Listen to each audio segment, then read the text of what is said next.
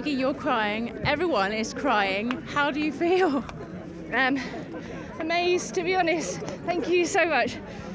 I don't really know. I thought absolutely no chance. I'm watching Oliver's jumping. It was jumping so well, and he doesn't ever get time faults. So I thought no chance. So I went to go and walk away, and then the clock started to go red. It was like, this is close. I think it's seriously close in the end, but hey, you know, over the line first, which I've never managed, and finally I have. So happy days. It's just amazing, and I'm just so grateful to, you know, I know everyone says it's such a team effort, but it really seriously is, and my guys at home are amazing, and everyone who has any part of this helps keep us both getting over the line, so it's great, amazing.